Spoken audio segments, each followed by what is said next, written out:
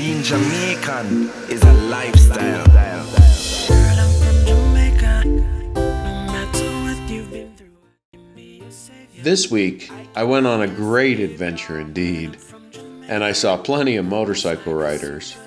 So I thought it's only fitting that I bring you a Folks of the Road from Jamaica. Hey everybody, last minute interview here in Jamaica with Brown Man. But he rides out here in Jamaica, and let me tell you, out here riding is something to say. He must be pretty crazy. So how old are you, bud? I'm 19. 19? My wife and I had the once-in-a-lifetime opportunity to go to Negril Jamaica and stay at the amazing Sandals Resort. This place truly has it all.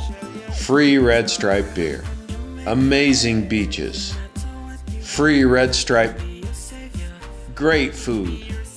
Girl, I'm from Jamaica. Just like a superhero, I can be. Free beer, top-notch water sports, free beer, snorkeling in some pretty insane places. I can be your savior.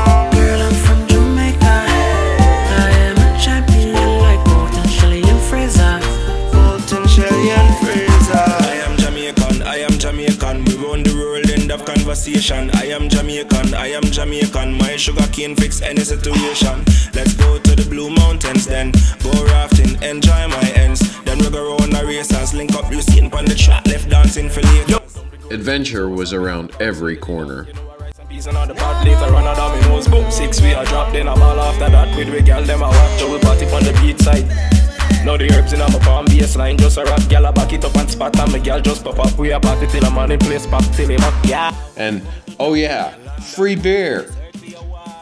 What dance contest? I don't know what you people are talking about.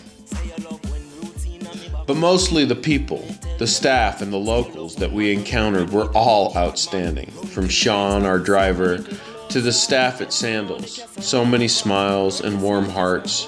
Respect, my friends. One love. Even to our local friends on the beach, a woman who took care of my wife's sunburn, not for money, but just merely for love. We were very, very lucky to come to your amazing country. Thank you very much. You've helped me find my own Irie, something I lost long ago. The motorcycle riders here truly are at the top of the attention game. They have to make big choices on the road very quickly. We saw families riding on bikes, toddlers and all. Motorcycles are a crucial way for the population to get around at speed. The bikes were unhindered by the traffic, and the riding skill I saw was something to note. Brown Man is one of these riders. The people of Jamaica are really something unique. It was our last day and we were sullenly off to the airport. We had had a great trip, but I had never gotten the interview with the biker that I had wanted. The vacation had just gotten in the way. In the airport, I went into the Harley store, and as one last try, I asked the lady in the store if she knew any bikers. She thought for a moment and then smiled. Brown Man, that guy's crazy. I was told that he worked at the Margaritaville, so my wife and I decided to go there. We sat at the bar and I let the bartender know my question. Well, he knew Brown Man too. That kid rides crazy. I swear, they lit that whole airport up getting me connected with Brown Man. Even after I had all but given it up, Jamaica didn't give up on me. And when did you first get into motorcycles? Like, how long ago? 4 years ago. 4 years ago? All right. And have you ridden pretty much since then? Every day? Every day. Yeah, yeah.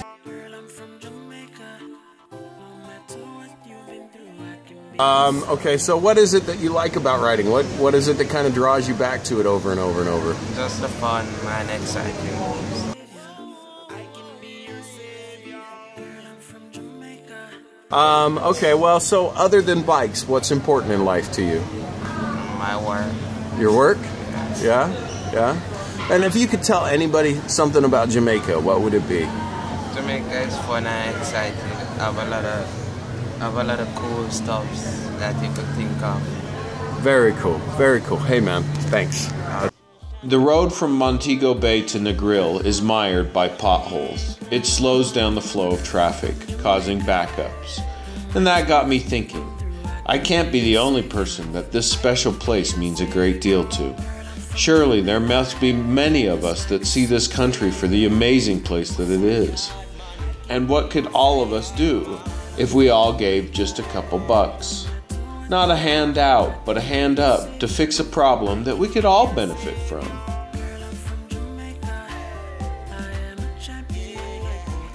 Jamaica filled so many holes for me.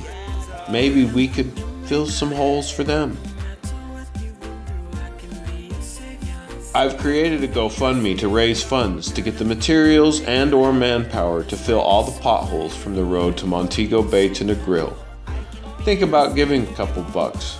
Be pretty cool if we could pull it off.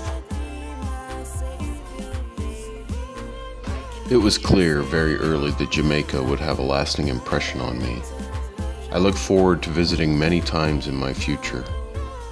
The one thing I think it can teach us all is that no matter what country, there will always be some folks on the road.